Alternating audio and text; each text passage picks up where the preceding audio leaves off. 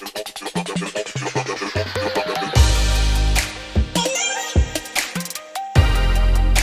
right, good morning, everybody. This is day 2, which is day 1 of racing. We have a warm-up, qualifying, pre-final, and final. So that's how the day is going to go. I'm going up right now, 7:45, early morning. Track's not going to be anything that was like yesterday, and these tires are done. So it's just to go out there, see how the kart feels, not do any changes for qualifying, slap on the new tires, and hopefully I pick up a second. I'm not asking too much, I guess. Don't forget to subscribe, like, and share, guys. Love seeing you, love hanging out with you guys.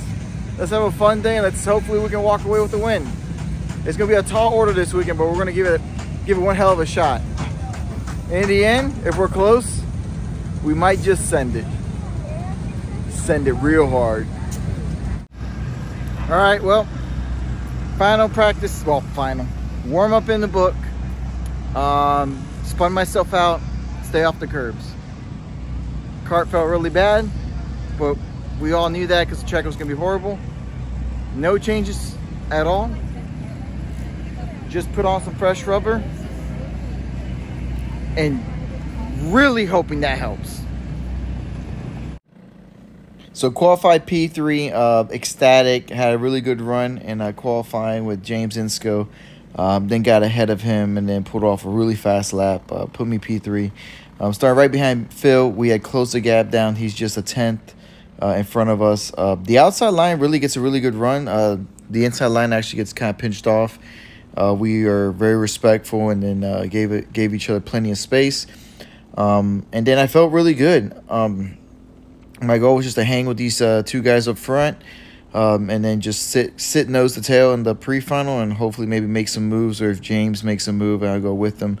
At this point in time, it's really early in the race, no battling. We don't want to battle. We just want to stay nose to tail lined up and then see if we can pull away from the rest of the pack. Basically, that's exactly what we were doing, and that was the plan of action. Right around after this lap, I noticed all of James's right-handers, the kart started hopping really, really bad, and he started to get really, really tired. Something was up.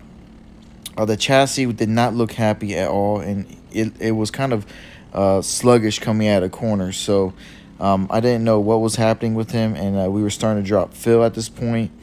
We're already 2 to 3 laps into the race. I wasn't too worried, but we had a decent gap behind us, but his kart was just not happy. So I decided I needed to make a move now. So I went for it. Later on, I found out that his chain was rubbing up on the chain guard. So now I needed to learn. My goal was to see if I can suck up to Phil a little bit and then just learn where I'm losing. Basically, I sat right behind him for the rest of the race without pushing the kart too hard. I felt really good, and I noticed a couple of areas where he was quicker and a couple of areas that I was quicker. It looked like the front half of the track, from here on out, he was just a little bit quicker. His turning was a little better, and then this right-hander, the kart was just working better. The back half of the track, though, after this section, the double rights and that tight twisty section going out to the straightaway, I was much quicker than him. So now knowing that makes things a lot easier of when I can make moves or when I want to try to make a move. This section right here, my kart just did much better than his. I was able to take the line a little better. I gave up that double left a lot. That first left I let off a lot, and then coming onto the front straightaway, pretty much even. So coming to this white flag, I decided to see if I can suck up to him, see how hard I can push the kart, if there was really anything left in it. So I gave it everything I had this last lap to make sure if I could run him down. Really felt really, really good. And we've been away from him the whole weekend. We've been playing catch up. So the new rubber, chassis was working. I was driving better. I learned a lot after this section. Really just coming alive, and I was able to suck up hard on him and see how much I gained at this last second half of the track. It felt really, really good going into the finals. Kart kept getting quicker and quicker. I mean, I was ecstatic. So thanks to Phil for showing me a whole bunch of new lines and tricks. Kart came alive. We have something. This is a little mind game. Right when we passed checker flag, he knew I was close. He looked back, saw that I was there. So that's a little mind game, trying to get into his head to rattle his cage a little bit. That's all. All right, guys. I know I've been lacking. Sorry. Qualifying went well. P3. Working with James Insco. Got a really good run. We've closed the gap down the field. I'm sorry nothing's been recording because the SD card was full, so I've cleared that up. Pre-final did record, I hope. You'll see there. Had a really good run. I was trying to push James up. Found out that his chain was rubbing on his chain guard. So I went around him after a couple laps. I started running Phil down, and then Phil showed me a couple lines to improve my driving. He didn't know he did it until after he came off track. I said thank you. So we'll see what happens in the final. If we had a good clean start, we'll get away well.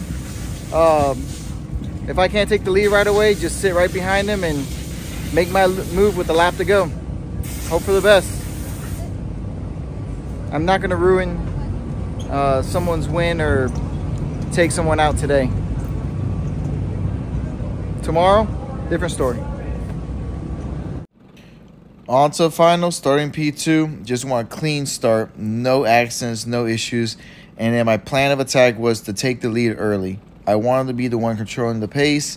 And then I had a lap time set in my mind of what I wanted to hit. And I just wanted to hit those lap times. So that was my goal. I usually don't do that. I usually want to basically sit behind someone until about halfway. If I see the halfway mark, I try to make a move. And if I can't make the move, then with 2 to go or 1 to go, then I try to take the lead.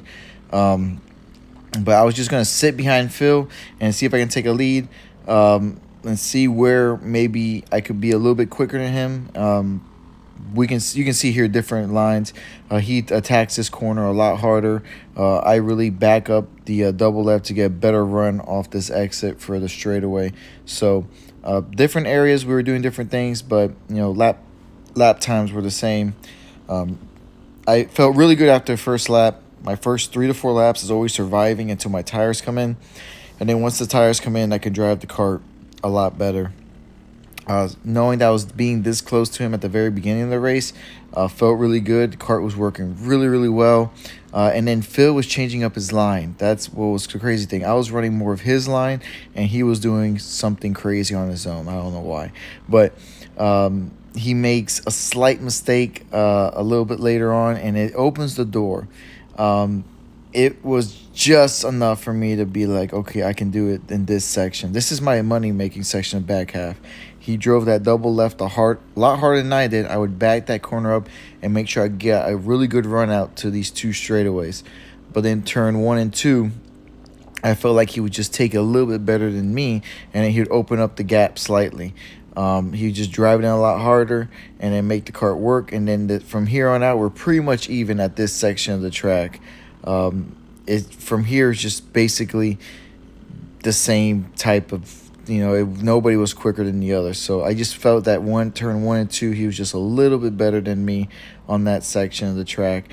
You can see his kart was not working to the best. My kart, slight push. You had to use the rubber, and if you got out of the rubber, the kart would do some crazy stuff. That's when you start hunting for lines and making like slight adjustments. I know it's hard while driving, making some slight adjustments or changing up your line of hair to where your kart likes it, where it works. The 484 gave me a big tank slapper coming onto the front stretch. He was right behind me. So at that point in time, when I got that big tank slapper coming onto the front straightaway, I was going to push real hard. I needed to get past Phil. At this point in time, the switch turned on. It was like, I'm not going to be able to sit behind. I'm not sure how long he's going to be relaxed. And then right there was the opening. Right when Phil dropped that tire, he made a massive mistake, and I knew his left rear was going to be shot. A right rear was going to be shot. So I got a really good run out where the section I was a little bit better. I had basically a tooth up on him, so I was able to carry that momentum out, coming out of the corner harder. And then from here on out, it was about managing the pace. Don't overheat your tires, don't overwork your tires, hit your mark, have a lap time set in mind, and just run those lap times. lap after lap. You don't want any mistakes at all. From here on out, I was starting to pull maybe a half a tenth a lap. I kept looking back, and the gap kept growing bigger and bigger. And usually when that happens, the guy in third starts to get nervous because he sees the leader starts pulling away slowly. And that's what I needed. I needed the guy in third to start battling with Phil, because you guys don't understand how much that makes a difference. The moment that he made a move on Phil, the race was over. The gap had grown too big that I know with 2 laps to go or 1 lap to go, they were not going to be able to run me down anymore.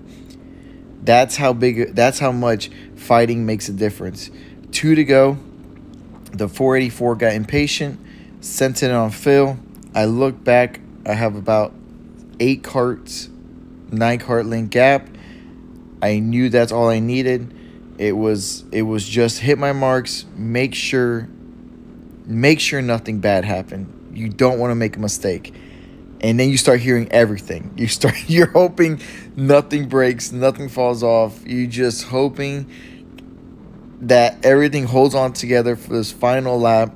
I mean, at this point in time, I don't even know what I'm thinking. I just don't want to make a mistake. When I see the white flag, I'm in the lead. I have the gap. I went on cruise control just to make sure we made it across the line. At this point in time, I was just, every single time, make sure you hit your line. Just gotta hit the marks. It was insane. The thoughts going through my head, I just could not believe what was happening at this point in time. After this turn, I do a quick look over my shoulder.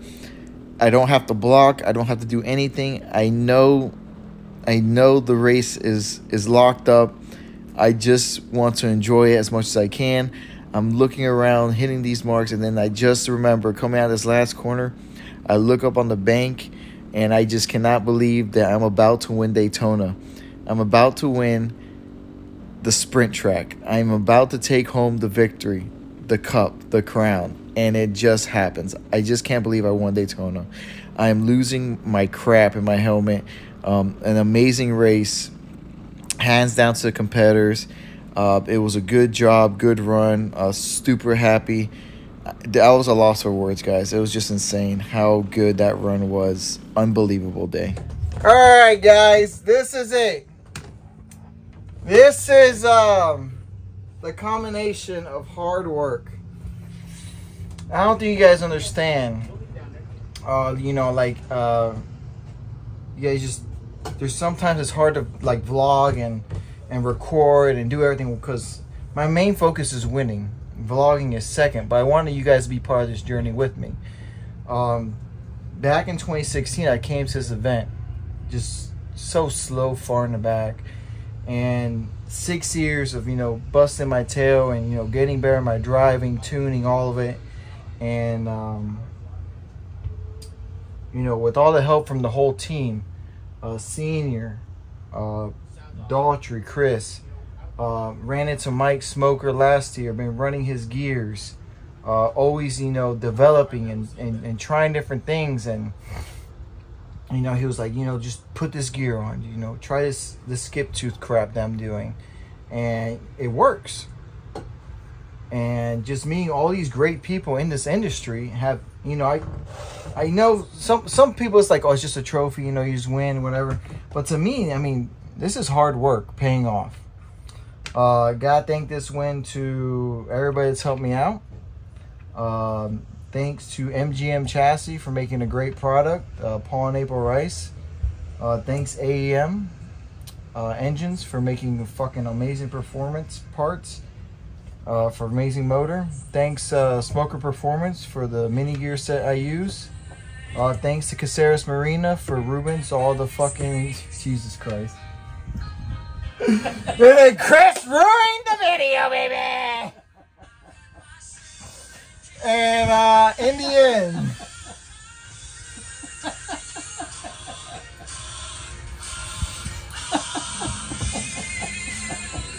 I can put this song on for this video because this is a 3rd national win in a row. Third national in a row. We still got one more day. James Insco's coming. Phil Picatero will be there. It's going to be hot. It's going to be heavy. We're going to get after tomorrow. We might party a little hard tonight, but I'll be there for qualifying. Cheers to you, Jorge, man. Congratulations. Awesome run today. Definitely not there for practice, guys. Thanks for watching, guys. Catch you guys on track.